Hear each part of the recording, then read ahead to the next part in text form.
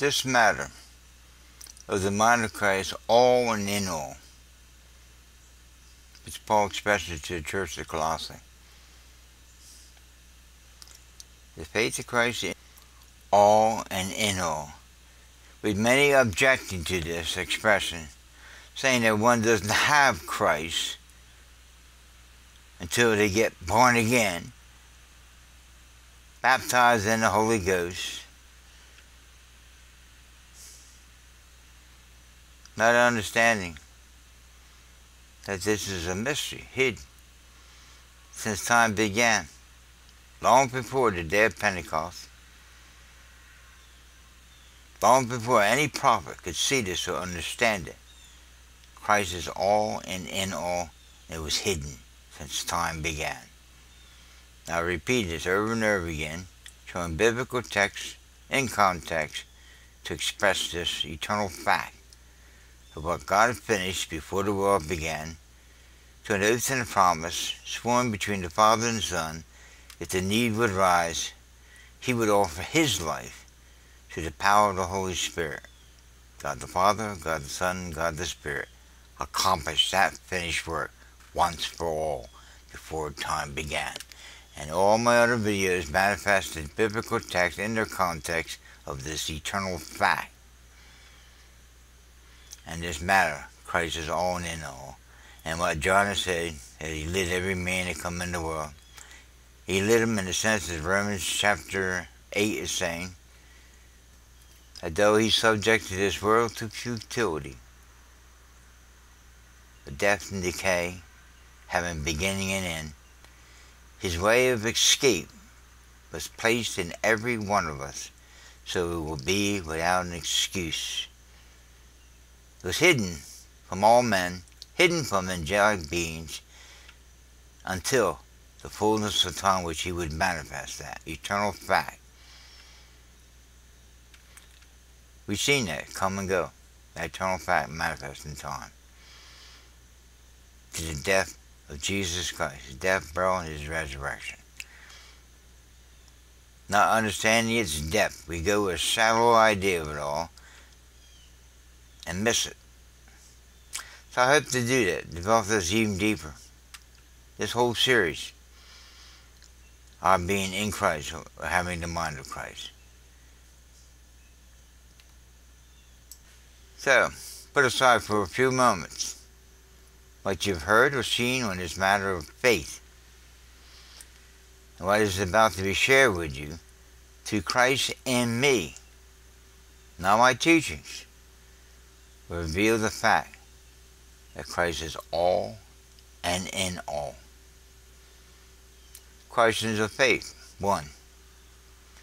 When the Son of Man comes, shall he find faith on earth? This mystery revealed and being manifested will it be taught. Few are doing this. They're dancing around it. But they're not saying this because it conflicts with their doctrinal statements of their particular denomination. Luke 18:8. I tell you that he will avenge them speedily. Without getting off on that subject matter, what this text is saying. Focus on this part. Nevertheless, when the Son of Man cometh, shall he find faith, those trusting in the faith of Christ in them on this earth? Remember, it's written, vengeance is mine, said the Lord, I will avenge. Do we trust him to fulfill this single promise? He'll avenge you? Or are we out there in our own natural strength, physical, mental, and emotional strength, trying to avenge ourselves, independent from God? Now, how fast he would move if he really believed to the mind of Christ in you that if someone touches you, they've touched the apple of God's eye.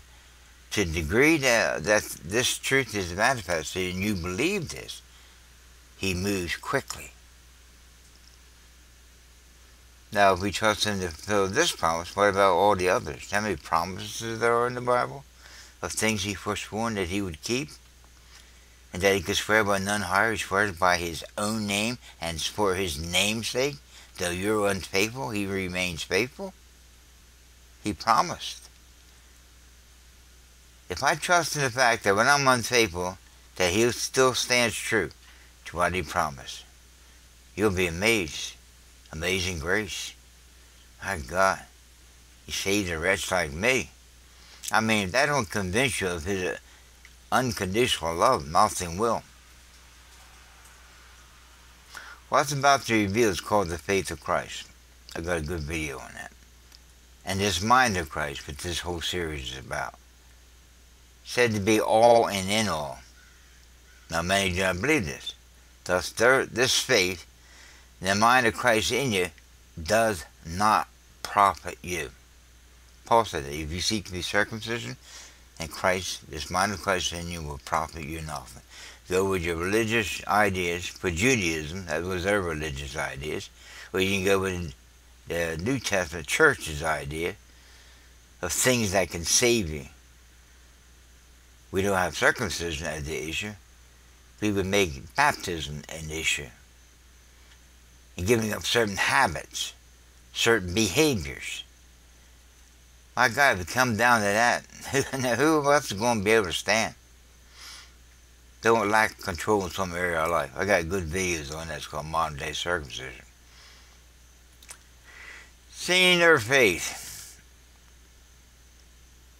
What did Jesus as the Son of Man see? Take a look at this. In light of these texts that will follow, you must understand faith to be the substance of these individuals mentioned in the text that will follow. The substance of things they hoped for. And when this substance of things hoped for was manifested, healing them, and so forth, it became the evidence, proof of this matter.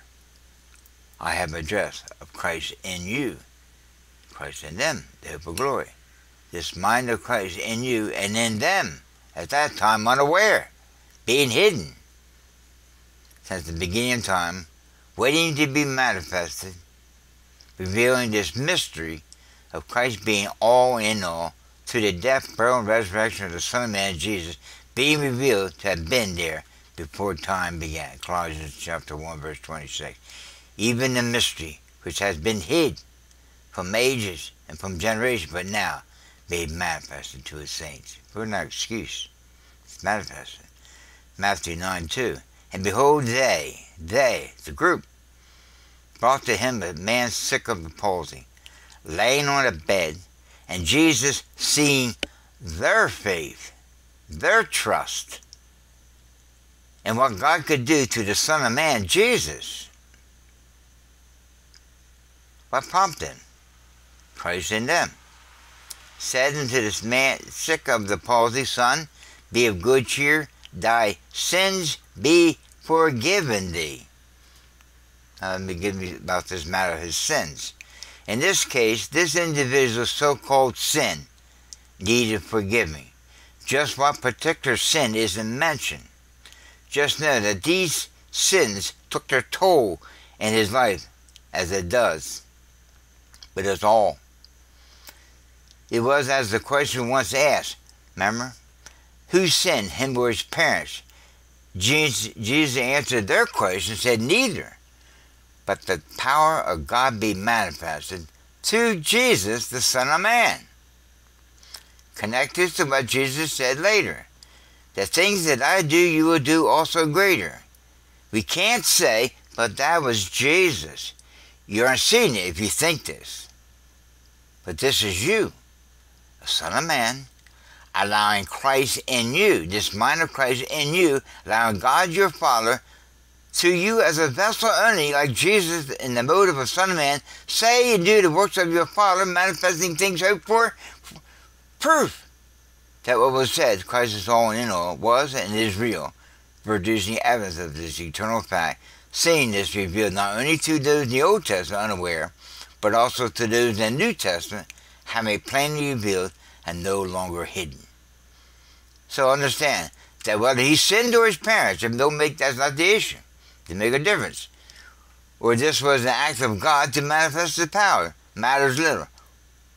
Apart from the mind of Christ in you. and you would know. If you did know, it wouldn't stop. Hear this? If you didn't know it, it would not stop this flow of the power found in Christ, to whom all power has given after his resurrection, to know him and the power of his resurrection. His faith, his love, his mercy and grace is greater than our particular sins or sin. He overcame it all. Matthew 9:22. But Jesus turned him about, and when he saw her, he said, Daughter, be of good comfort. Thy faith, your trust in what God can do, Christ in you, the mind of Christ in you being activated, unaware to you, have made thee whole. And the woman was made whole from that hour. No, what happened was instant. Not some long drawn out idea of healing as we see today, thinking to call it faith. When Jesus, in the mode of the Son of Man, allowed the power of God, our Father, to flow through him, he did not perform surgery and use the methods we would use today. They were given renewed eyes, limbs, and removal of sickness and disease instantly. We will find such faith. Will we find such faith when he comes again? I believe you know the answer. I don't say this to judge you or myself. I say it in hope that we might see the sad state of affairs of our condition that blocks this eternal fact of Christ in you. It is from here that he will work out what is locked up in us, once hidden, now revealed, with one degree of glory, and this faith, the mind of Christ through you being expressed according to the power that is operative in you. You got the power in you. What's operating? According to the power that's operating. With our fear and trembling and wondering if this is true. Ephesians 3:20 says that. Now unto him that is able to do exceedingly abundant, above all that we could ask or think. Now, focus on what it says. According to the power that worketh in us. In light of this, you can read Philippians 2:12 and make sense. Wherefore, my beloved, as you have always obeyed, not as in my presence only, but now much more in my absence, work out your salvation with fear and trembling. They have come to discover Christ in them, and were of the same mind as Paul taught them, to Christ in him. Let me now bring out one more thing expressed in the above Ephesians text, above what you could ask or think. So beyond your carnal thinking and asking comes out. This asking or thinking gets beyond stuff, like houses, cars, material possessions. Not that he can't give these things to those that seek the kingdom of God first, and all these things added unto him. Do you think that these other things meant a $300,000 home, a $200,000 car? Do these things prove that you have greater faith, Christ in you, than those with food, clothing, shelter, and being content with such things? Depends on the individual. Philippians 4:11. Not that I speak in respect of want, for I have learned, in whatever state I am, therewithin to be content, with much over little. 1 Timothy 6:6. But godliness with contentment is great gain. 1 Timothy 6:8. And having food and remnant, let us therefore therewith be content. Today, many feel that they have to compete in this expression of what they call their faith. Prove my faith because I have a brand new house, or have more money than the next guy. Then many feel they have to compete in this expression of what they call their faith, outdoing others in this, keeping up with the Joneses and judging those that don't. It's become a false idea of the expression of this faith or mind of Christ in them, becoming more about the carnal mind's thinking. So just see this text as above our thinking in a matter of material ideas of it all. Matthew 9:29. Then touched he their eyes, saying, according to your faith, Christ in you, be it unto you.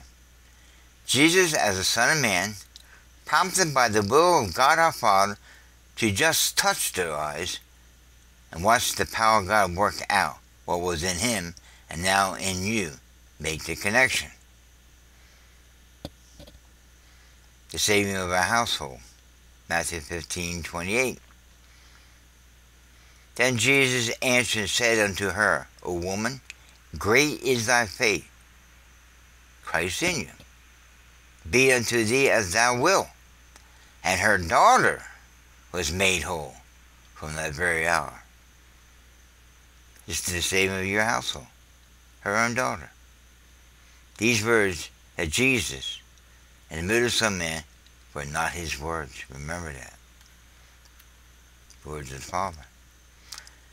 Mark 5:34. And he said unto her, Daughter, thy faith, Christ in you, hath made thee whole. Go in peace, and be whole of thy plague. Okay. Mark 10:52. And Jesus said unto him, Go thy way, thy faith, Christ in you, had made thee whole. Immediately he received his sight and followed Jesus in the way. That faith that was in him, that trust in something he didn't understand. Good God. It was a mystery to him, remember? It was hidden. And the devil knew it would never came about. Here he was manifesting, the devil scratching him, everybody scratching their head, and looking at Jesus saying, what kind of man's this, you know? God. He had Christ in him. And when he saw their faith, Christ in them, he said unto them, Man, thy sins are forgiven thee. And he said unto the woman, Thy faith, Christ in you, hath saved thee, go in your peace, go in peace. And Luke 8:28, and he said unto her, Daughter, be of comfort, thy faith, Christ in you, hath made thee whole, go in peace. 17:19, he said unto her, Arise, go thy way, thy faith, Christ in you, hath made thee whole. So all those just mentioned, and more, I'm going to give you a few illustrations of that. Many times they didn't, they lacked that faith or that mind of Christ, and the mind of Christ in the Son of Man Jesus exercised the power of God through him. But many times it was in them. So all those just mentioned, this matter of Christ in them, this mind of Christ in them, as a mystery hidden since time began, waiting to be manifested in what's called the fullness of time. What was manifest in time was an eternal fact. Just something in the faith of Christ, the substance of things hoped for. The evidence of things once hidden, though manifested in the Old Testament from time to time, through the prophets and a few mentioned above, unaware to them. See, all this was before the death, burial, and resurrection. Later, clearly manifested after the death, burial, and resurrection of the Son of Man, Jesus Christ our Lord, in the New Testament. Powerful stuff. I mean, there's more to that, which I'm sure will come out in other videos, but for now, that's enough for now. There'll be more to it. A lot of this is repetitious. I know that's the way I picked it up, by repetition. But the mind of Christ speaking to me over and over and over again to undo what's been done to me, my misunderstanding of this simple matter of faith, thinking it was Baptist or Pentecostal or whatever. I mean, I don't mean to mock them or put them down. There's a lot of them in there that understand what I'm talking about. But there's something much deeper about this mind of Christ that was hidden, now revealed, and it overriding my carnal mind, my secular and religious opinions that have blocked that mind of Christ for so long. Wait till the Spirit. You get a question. Wait till the Spirit. When someone asks you a question, on you better ask, Father, how would you respond to that question? What would you say? And don't give an answer off the top of your head. Many times you'll say nothing. They say, you're stupid. You're dumb, you know. Boy, this guy don't know nothing. I mean, that's pride. That's a pride go. I want to give that answer that he wants to give. I want to do what he says to do. I've done it too many times in my past, where it was me speaking, my giving an answer, and my doing things at my own need, rather than his need. He knows that person better than I do. What man knows the thoughts of the man, save the spirit of that man. doing them after the flesh. Why are they asking that question? Why are you giving that answer? You know, it's not you. I'm crucified, nevertheless I live, and the life I live now to the faith of the Son of God, the mind of Christ in me. I don't frustrate that grace. So I hope you got something out of this. Add this, tuck it into your mind, and ponder it. God bless.